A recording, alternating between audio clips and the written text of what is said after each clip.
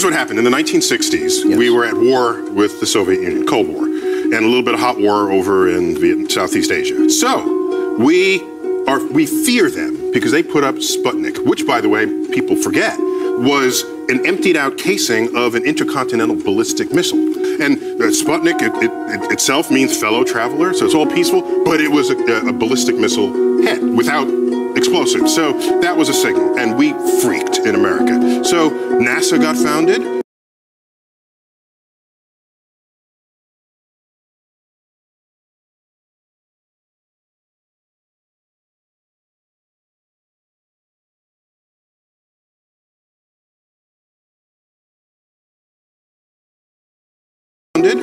On the fear factor of Sputnik. All right, so we then go to the moon on the fear factor that Russia will control high ground. Then we go to the moon. Space enthusiasts say, oh, we're on the moon by 69. We'll be on Mars in another 10 years.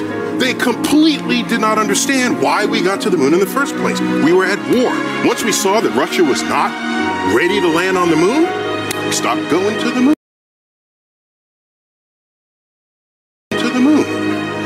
That should not surprise anybody looking back on it. Meanwhile, however, that entire era galvanized the nation. Forget the war driver. It galvanized us all to dream about tomorrow, to think about the homes of tomorrow, cities of tomorrow, the food of tomorrow. Everything was future world, future land.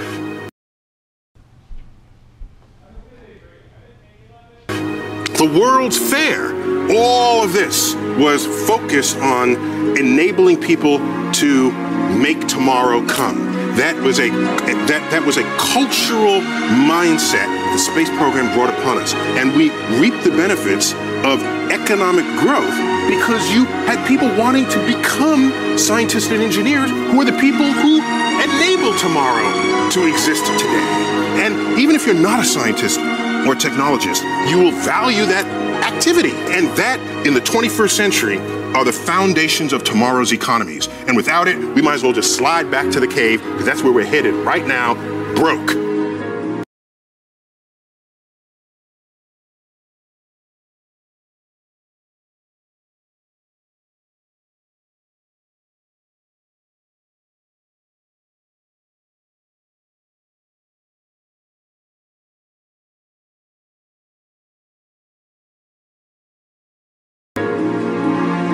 I'm tired of saying this, but I'll have to say it again.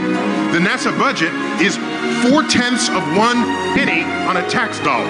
If I held up the tax dollar and I cut horizontally into it 4/10 of 1% of its width, it doesn't even get you into the ink. So I will not accept a statement that says we can't afford it.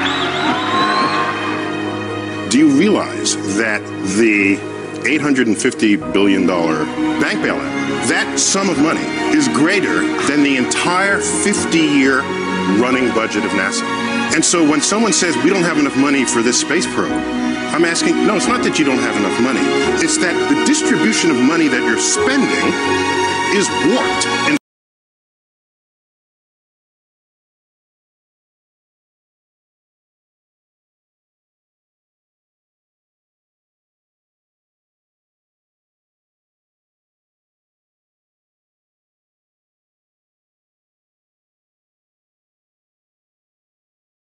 in some way that you are removing the only thing that gives people something to dream about tomorrow.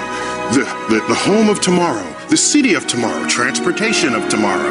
All that ended in the 1970s. After we stopped going to the moon, it all ended. We stopped dreaming. And so I worry that decisions that Congress makes doesn't factor in the consequences of those decisions on tomorrow.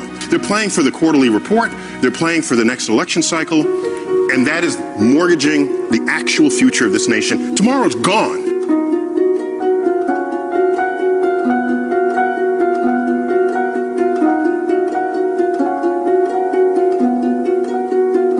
If you double NASA's budget, right now it's a half a penny on a dollar, make it a penny.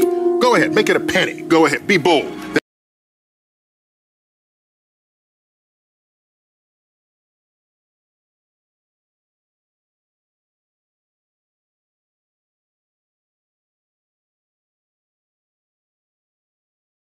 That would be enough to go to Mars soon with people and go back to the moon and on to asteroids. NASA, as best as I can judge, is a force of nature like none other.